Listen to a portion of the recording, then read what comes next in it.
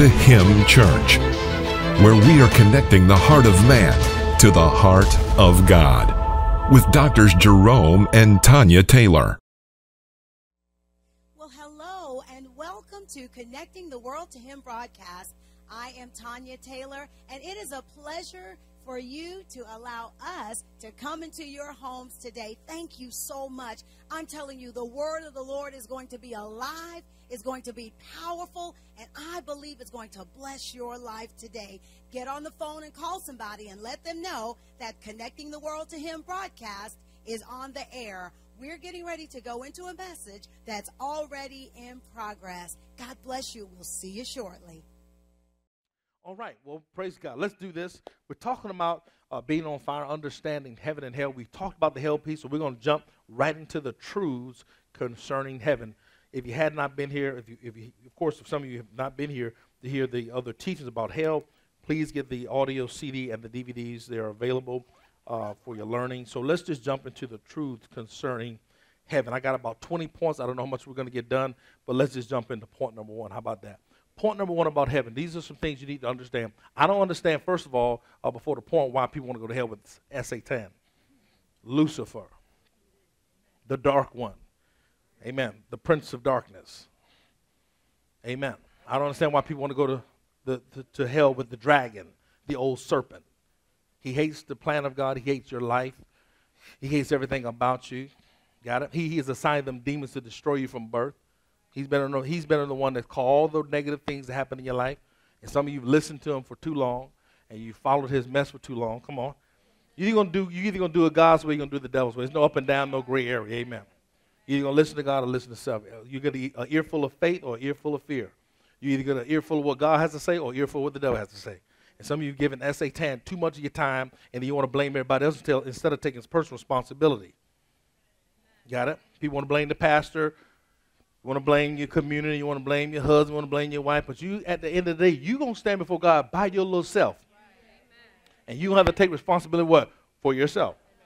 And you point fingers all day long about who didn't do. That's what Adam did. You know, the wife you gave me, and and Eve like, Lord, this snake you put in this garden, you know, listen, I'm going to punish all y'all behinds. Excuse me, I'm going to punish all of y'all. Right? Because everybody kept passing the buck. So we have to take personal responsibility, because I don't know about you, this world is coming to an end fast. If you have not turned on the news lately, it's coming to an end real fast. And so we got to understand we cannot put all our stock in this world system and your family. You love your family. I love my family too. But some of you love your family too much to the place where you won't do God's will. Amen. And then you're unfit for the kingdom. Got it? You have to love him more than anything. I mean, more than husband, wife, more than life itself. He said, love me with all your heart, your soul, your mind. And some of you ain't there yet.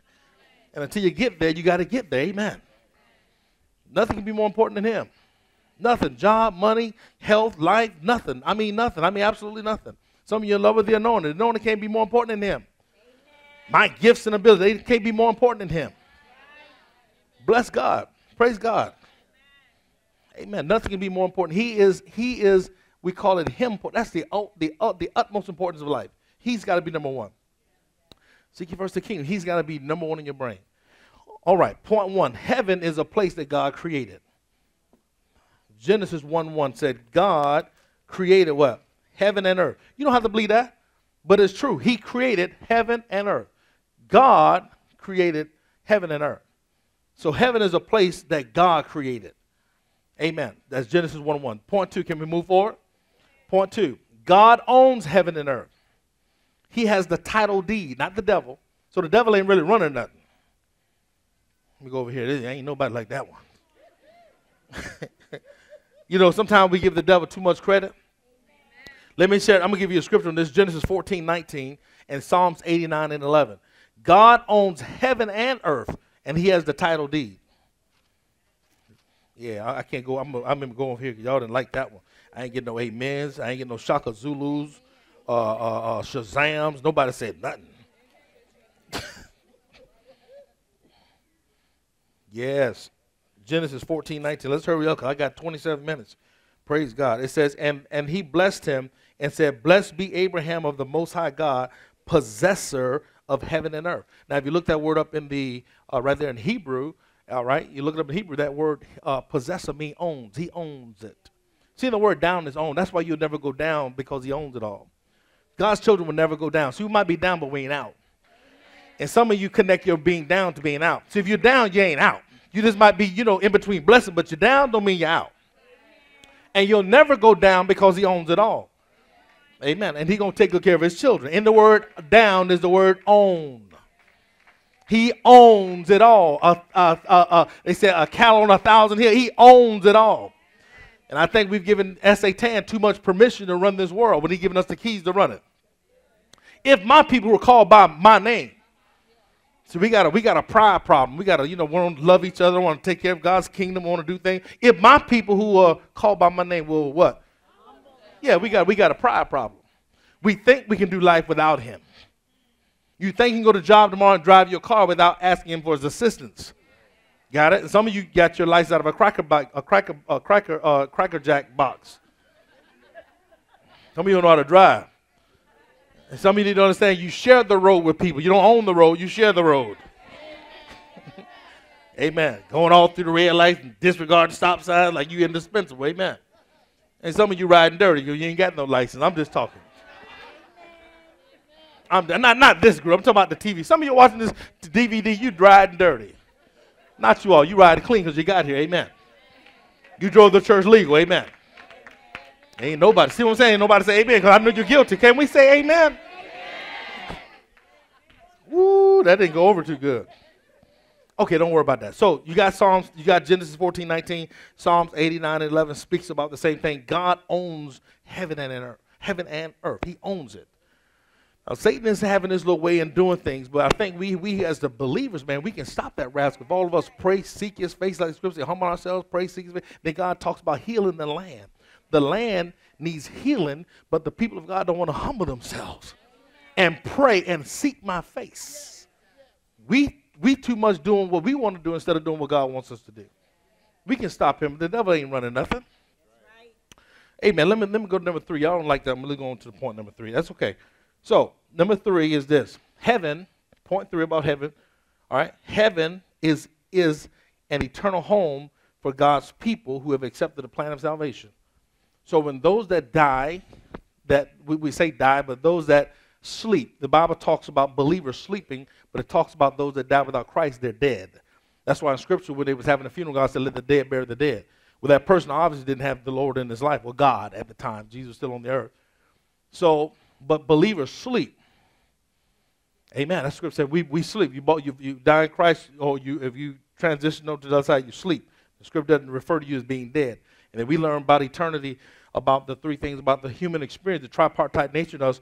The human spirit never dies. You're not going to die. You're going to transition, amen, to be in the presence of the Lord, to be with him. And some of us going to see him, but we're not going to stay with him, amen? Not you all, amen. So, but we want to stay with him, all right? But a human spirit cannot die. So when God created you, there was an eternal instinct he put in you because you came from him. You didn't come from nothing. You know, Big Bang Theory is too perfect. This is too perfect universe. Not that the movements of the earth, not necessarily the earth being on action, all that stuff, and it tilts 1 degree, it's going to freeze. I'm not talking about that. I'm talking about the activity of the earth is not perfect because of Satan, Lucifer, all his craziness he's doing. And then some of us listening to him, and even some of us possessed by him. Come on, all this stuff. So we can't let him just do stuff to us and run the earth because he want to work his agenda through man. God want to work his agenda through mankind as well. Okay. But at the same time, we have to understand this. When the believer dies, our eternal home is heaven. Amen. That's why you can't we have to find out what he's called us to do on the earth, get busy doing it, do it to the best of our ability, not get caught up even on your age. Jesus died at 33. I know sometimes we feel like, oh, my God, they died too young. Well, everybody got different assignments. Martin Luther King died at a young age. I'm just saying. So we all have a different side. You can get caught up. Sometimes we get caught up into the natural, forgetting that there's another side of like called eternity. Amen. And that person, if you can see them, they're probably doing way better than many of us down here. Yes. So some of us get caught up when we lose loved ones. That's okay. You get to grieve. The Bible said we grieve in hope, but we got to understand if we believe the Scripture, then we know that they are with the Lord in their eternal home. Amen. Called heaven. Can you shout amen? Now write this down. 2 Corinthians 5:1-9. I'm going to give you these are long scriptures, but I'm going to give them to you. Research them. 2 Corinthians 5, 1 through 9. Philippians 3:20. Write these down. Go study them. And it talks about when the believer dies, this is with the transition to heaven. All right. 1 Peter 2, verse 11. And Hebrews 3:1. 2 Corinthians 5, 1 through 9. Philippians 3:20. 1 Peter 2:11 and Hebrews 3:1. Write that down. Go study. It talks about, again, heaven is an eternal home for God's. Are you tired of being tired? Feeling drained of life? My friends, you don't have to feel this way. You can receive your spiritual booster shot today with the 365 Daily Inspirational Quotes written by Dr. Jerome A. Taylor. Boost each day with powerful inspiration. The 365 Daily Inspirational Quotes offers uplifting thoughts for your mind and truth for your heart with an original quote and a scripture reference 365 days a year. This daily devotional is guaranteed to fill your mind with positive thoughts, to lift your spirit, affirm your faith, and keep your life moving toward your destiny. The 365 Daily Inspirational Quotes, written by Dr. Jerome A. Taylor. Get your copy today. Available on paperback, Amazon.com, BarnesandNoble.com, Ingram Book Company, Baker & Taylor, Albris, AbeBooks.com, Half.com, Powell's Books, Books A Million, CIPA, IBPA, Span. Also available on all digital downloads, ebook and iBook, Kindle, and so much more. The 365 Daily Inspirational Quotes. Get your copy today. First is Here, the groundbreaking debut album from Tonia Taylor. Available now on digital download from Amazon, iTunes, Google Play, and more. Check your local stores. Tonia Taylor. Reach out and touch her at www.toniataylor.com. That's www.toniataylor.com. First, the debut album from Tonia Taylor. Get your copy today.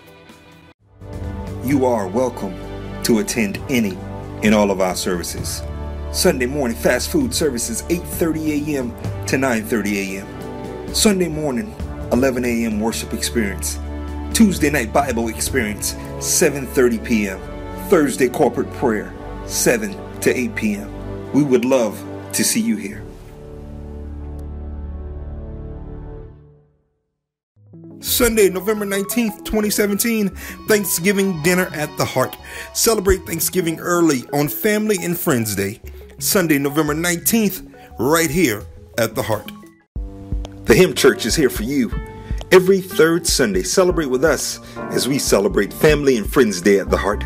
Start the day off right with our fast food service, 8:30 a.m. to 9:30 a.m. Or join us for our morning worship experience, 11 a.m. 2 services to choose from, both offering the power of the Word and the love of Jesus in a mighty way. Every third Sunday, Family and Friends Day at the Heart. HHIM Church, 104 Behrman St, Moncks Corner, South Carolina, 29461, www.himcity.org. Family and Friends Day at the Heart. Celebrate with us and enjoy a free meal. Free meal giveaways on every third Sunday. This is your invite. Join us for our Family and Friends Day at the Heart every third Sunday. The HHIM Church is here for you as we are connecting the heart of man to the heart of God. Who've accepted the plan of salvation. The first Adam messed it up. The second Adam came to make it right. Amen. The only way you can get to heaven is through Jesus Christ. There's no other door. You can't. Buddha can't do it. Hare Krishna can't do it. The Moonies can't do it. Come on. All other stuff, all the other religions out there, they can't do it. You got to come through the door. I am the way. I'm not a way. I am the way, the truth, and the life. You don't have to believe that. But see, don't close your eyes not believing that. But what if all this stuff is a hoax? What if it ain't? I'd rather trust that it's not than to close my eyes believing that. You understand what I'm saying? What I'm trying to say? Or you understand? You put it all together. This don't die without the man. That's all I'm saying. AKA don't die without the man. You know what I'm saying? Tell people don't die without the man. Amen. Praise the Lord. I got to get ghettoism because I'm trying to be cute with it. You know what I'm saying? Don't die without the man. Having a personal relationship with him. Amen. All right, number 4. Let's do this. Ooh, this is good. Number 4, there will be no marriages or given in marriage in heaven. Mark 22:30. There will be no marriages. I mean, if you don't get it done down here, it's done. You're done. All your fantasies down here, if you don't do it, live it out with your spouse down here, it ain't going to happen in heaven. Because God don't want y'all bringing that mess to heaven. You and your wife can't get along in the mansion. Y'all wilding out, punching holes in the sheetrock in heaven, and you know God ain't having that mess in heaven. You know what? We ain't gonna do no marriage in heaven. But y'all can't get along on earth. Y'all arguing, and everybody next door, you got to hear your mess, and all the buffoonery, you and your spouse wilding out in the streets of gold. Y'all out there shouting and arguing. You know, no, we ain't going through that in heaven. No. God said, you know what? Let's not even have no marriages in heaven. Some of y'all will turn it out, even in heaven. Some of y'all will turn up, even in heaven. Y'all know how y'all work. Y'all on the streets to go. Everybody there trying to go to the worship service. Y'all out the streets to go. Somebody ain't going down like that. Your mama, no, your mammy, your mom. You know, we do stuff, call these other mama stuff, you know, fighting words, you know, stuff like that. So God said, nah, let's not have no marriage in heaven. Let's do away with that part.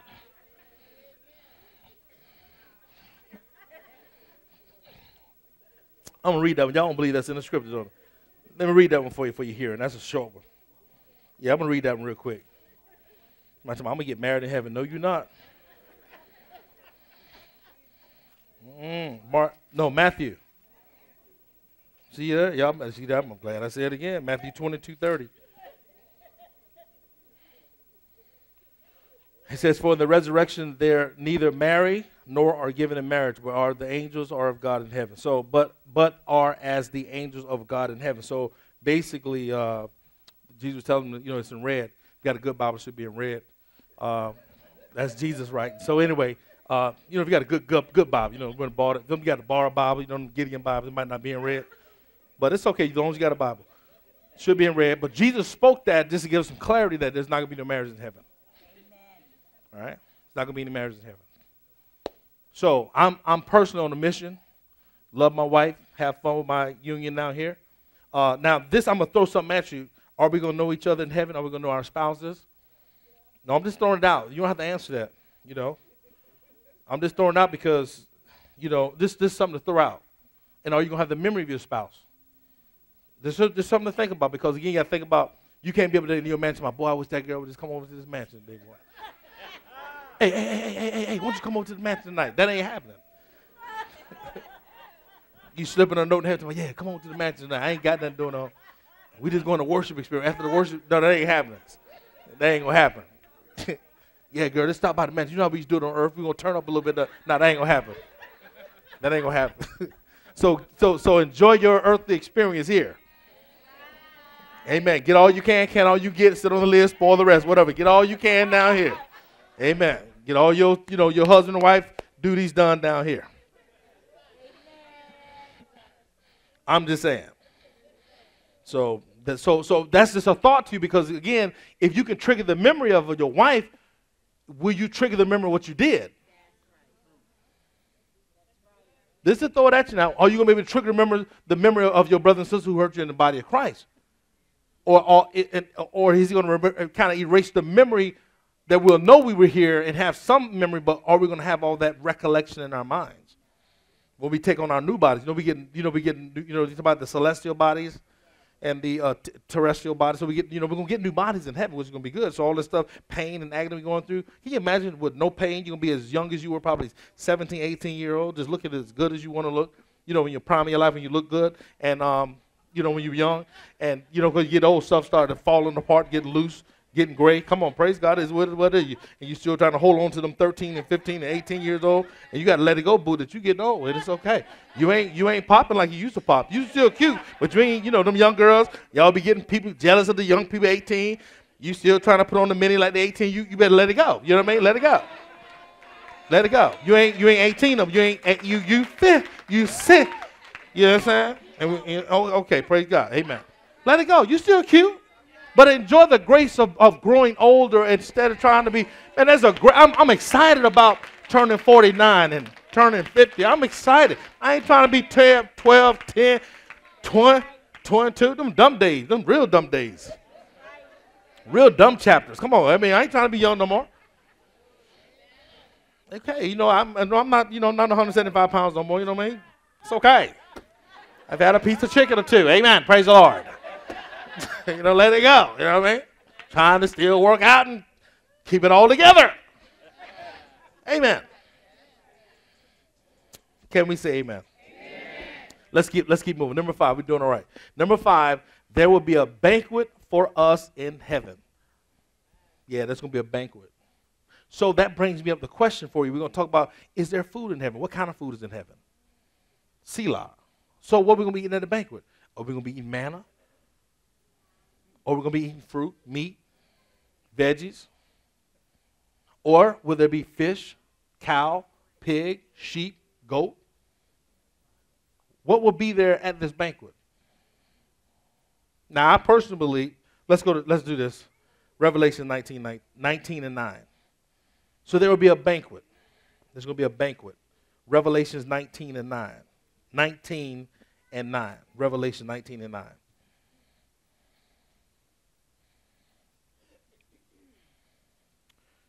All right. It says, and he said unto me, right, blessed are they which are called unto the marriage supper of the Lamb. And he said unto me, these are the true sayings of God. So there's another scripture talking about this banquet, but this scripture talks about the marriage supper of the Lamb, which is a banquet. Blessed, if you're going to be blessed, those that are called to the marriage supper, sitting at this table. What kind of table will this look like? What kind of forks will we be eating from? What kind of chairs will you be sitting in? I know you've been in some pretty nice restaurants in your life. Some pretty, nice stuff. Nice. But you ain't seen nothing like what you're going to be presented with in heaven. You need not a spoon or a fork or a knife like you're going to be presented at this table. How long will this table be? Because there's a number that no man can count. How many tables is this banquet going to sit? There's a number that the Bible says no man can count. How long is this table going to be? How big would this facility be to accommodate us? Okay, let's go to number 6. Just want you to think on that thing. I want you to study it. Come on, I ain't got time to dig too much into this. Point number 6. Heaven is a place where mansions are and where he's preparing a place for you to move in. Ooh, that's real good. John 14 and 2. Yeah, John 14 and 2 says, in my Father's house, what? Are many mansions. If it were not so, I would have told you. I go to prepare a place for you. Now, there's a lot of construction going on in heaven right now.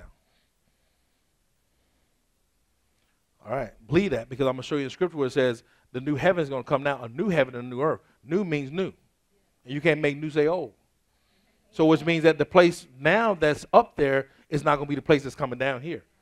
Because it's going to be new. It's going to be totally new. So it's not even a renovation going on. New means new. New means you just built it.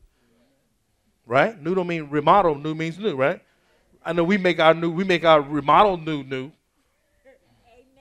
But he said there's a new heaven and a new earth. All right? So that's how we're going to be mindful, too, how we handle down here. Got it? I'm just saying you got to be mindful because, again, you got to be mindful of what we're doing out here.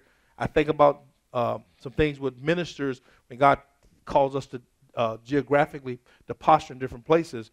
Would it be a trip if you're going to be living about in the same spot when the new heaven comes down, where you're staying right now? Somebody said, Bishop, no. But again, you gotta don't think ghetto, because again, I ain't talking about your place. I said location wise. You gonna have a mansion. Your little house gone now. You know what I mean? Your community gone. It doesn't exist anymore. The people that's bothering your community don't exist. I'm saying, wouldn't it be? Wow, what an amazing word today. I'm telling you, it just seems like the time just goes by so quickly. But what an amazing word. God bless you today. We never want to leave the broadcast without giving you an opportunity to receive the Lord Jesus Christ as your Lord and Savior. Take a moment right now and say these words right after me. Say, dear God in heaven, I thank you, Lord, for dying on the cross for my sins. And right now, I receive your Spirit into my life. I believe that you died for me and that you rose from the dead. And right now, I declare that I am saved.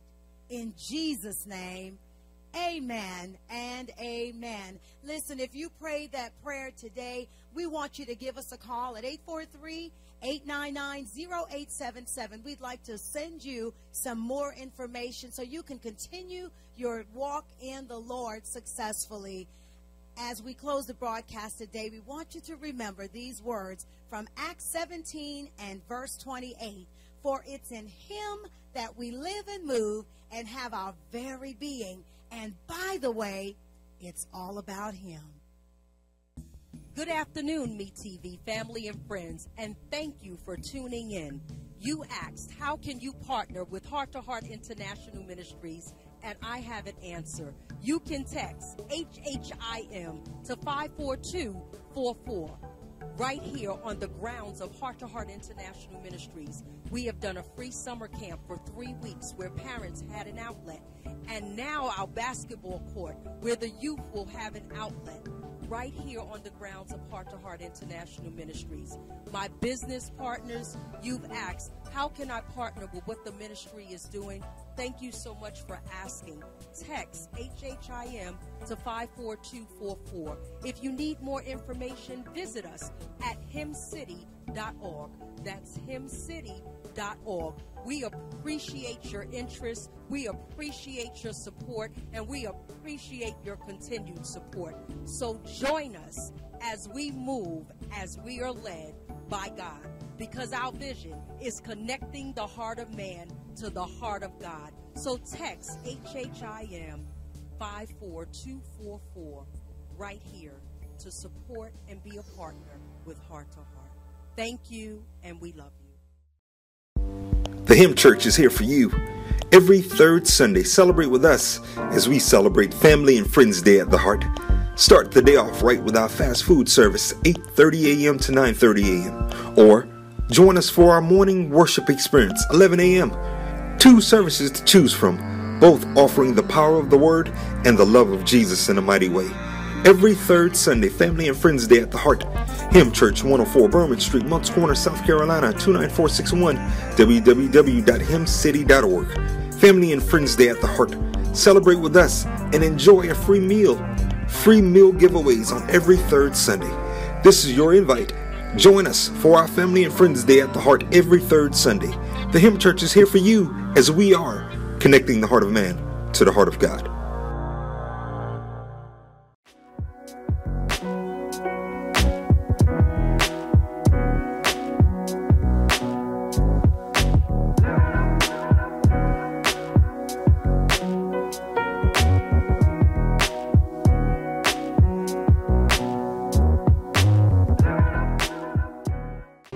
We pray that your lives have been richly blessed by watching this television broadcast.